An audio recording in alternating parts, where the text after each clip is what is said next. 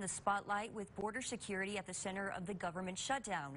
The history of border protection goes back over 150 years, and here in El Paso, we have the nation's only Border Patrol museum.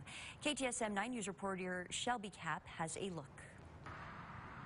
Here at the Border Patrol Museum, you can see where it all began back in the 1940s, when the job of the Border Patrol agents was to prevent alcohol from coming into the country during Prohibition.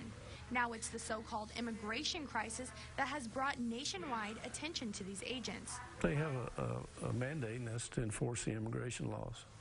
And that's what they're trained in, and that's what they do. You may have disagreements with what the law is, but the law is the law. As normal as it is for locals here in the borderland to see a border fence and Border Patrol agents driving down our streets every day, some have never witnessed national security firsthand.